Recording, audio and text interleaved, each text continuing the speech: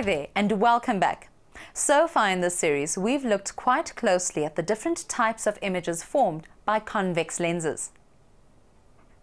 In this lesson, we will move on to exploring images formed by concave lenses. These are thin in the middle and thicker at the edges. We will then see how a combination of lenses can help people who are either short-sighted or far-sighted see more clearly.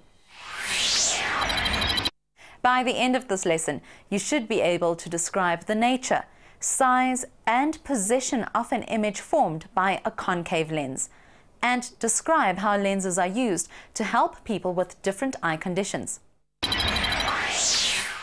To start our investigation of concave lenses, have a look at what happens when we use a light box to shine 3 parallel rays of light through a concave lens.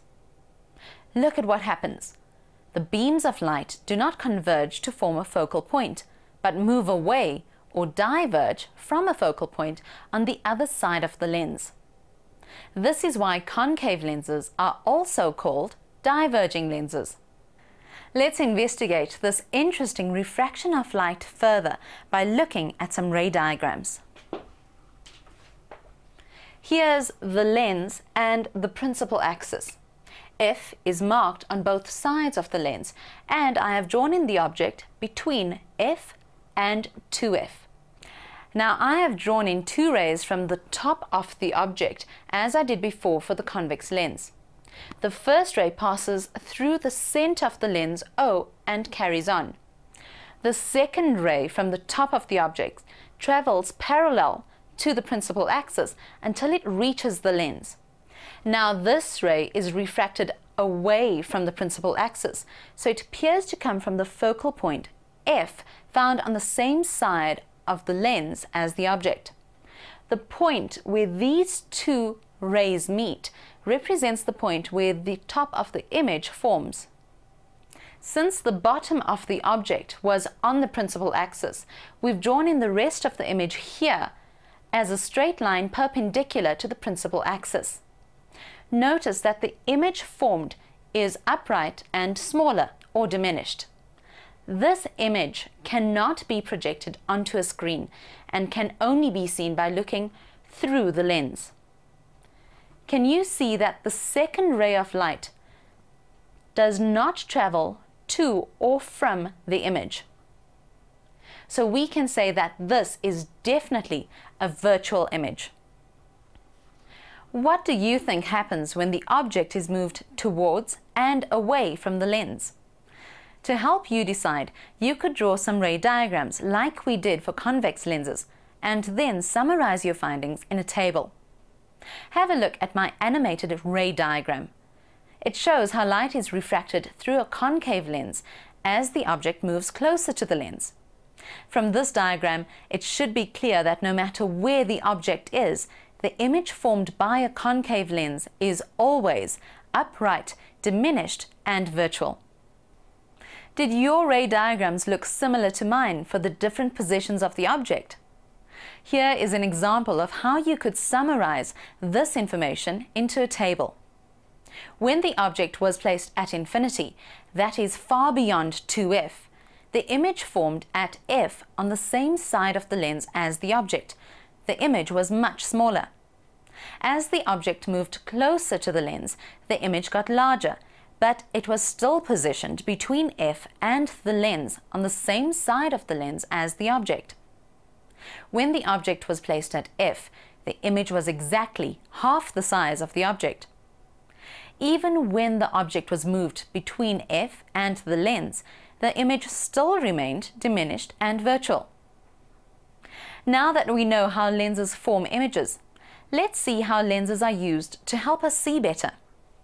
Most animals have eyes that use converging lenses to form an image on a light-sensitive area called the retina. The eye is an extremely complex and delicate organ that functions remarkably well. It is able to look at things close up and far away. This is possible because the thickness of the lens can be changed by the movement of muscles called the ciliary muscles. As the thickness changes, so does the focal length of the lens. Remember, converging lenses that are thicker in the middle have shorter focal lengths than thinner lenses. So, to focus on something close up, the lens is adjusted by the ciliary muscle so that it is thicker in the middle. And to look at something further away, the lens is adjusted by the muscles so that it is thinner in the middle.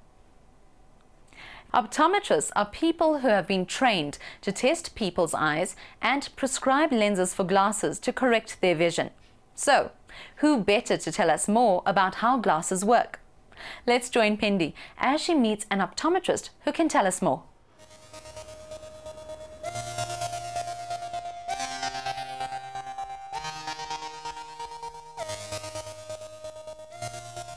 Hello, Mr. Coulson. How are you, Pindi? I'm fine, how are you? I'm fine, thanks.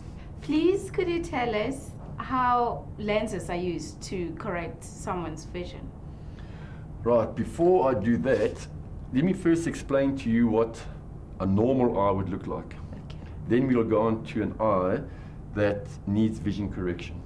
We have a picture over here, just to explain to you different characteristics of the eye. We've got the cornea. That's that transparent membrane in front of your eye. Okay. Behind that, we've got our lens, which is your focusing system. Okay. And right at the back here, we have our retina.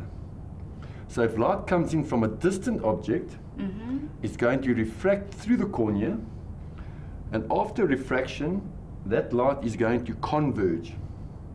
It's going to pass through the crystalline lens, and after refraction through the crystalline lens, it converges even more, and it forms an image on the retina. Right.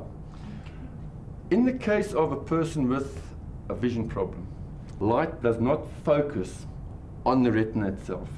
Okay. Light may focus in front of the retina, or it may focus behind. If it focuses in front, that means that the refracting power of the eye is too strong, meaning that the convex power is too strong and it's focusing the light in front of the retina. And in this case, we refer to it as myopia or short-sightedness. And Mr. Coulson, how would you correct for myopia or short-sightedness? Pindi, what we do is we can either correct with a contact lens or we can correct with a spectacle lens. It will be a concave spectacle lens, a lens that diverges light. So in other words, light entering the concave lens after refraction, light will diverge. Now that divergence of light is going to compensate for the excess positive power or convex power of the eye. It's going to compensate for that, and by doing that, it will push that image back onto the retina. It will work in both cases, whether the eye is too long or if the refracting power is too strong. The converging lens will compensate for the excess converging power of the eye, and in turn push that focus back. In the case of hyperopia, the refracting power of the eye is too weak. So after converging through the eye, light focuses behind the retina. Now, this is also twofold. The refracting power is too weak, or the length of the eye is too short. Oh, so to correct this, you'd use a convex lens? Absolutely. Just to show you what a convex lens looks like.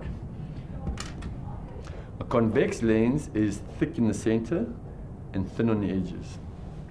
A cross section we can see over here from the side. You can see it's thick over there and thin on the edges.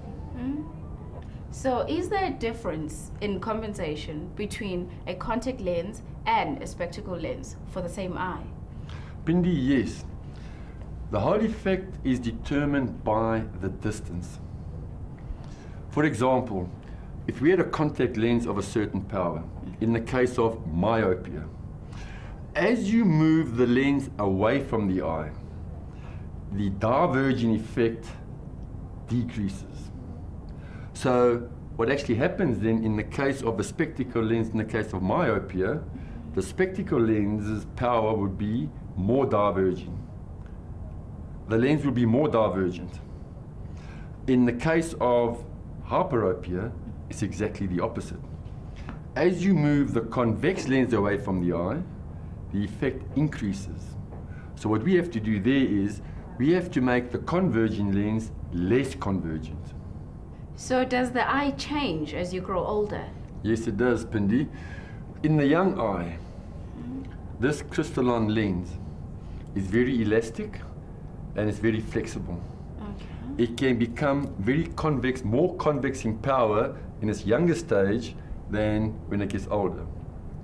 As the eye ages, the lens starts to harden and it loses its ability to become more convex. That is why you'll notice older people wearing glasses to read with. Because it's got to the stage now where the lens cannot change enough to compensate for its working distance. So all what we do is we place a lens of a convex lens in front to compensate for this change that it should have made. Mr. Carlson, thank you so much for your time. It's been a pleasure. Goodbye. Goodbye. Wow, that was amazing. Isn't it interesting to know that the things that we learn in science, we can actually use in everyday life? I agree with Pindi. Wasn't that great? Now why don't you try this practical problem as your task for today? Imagine you're out camping and no one remembered to bring any matches to light the fire. You have noticed that there's a family nearby, two of whom are wearing glasses, an old man and a teenager. Whose glasses are more likely to be useful to you as a burning glass, and why? I hope that you have fun with today's task.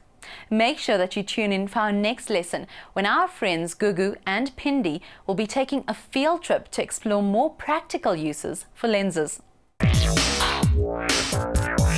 Yeah.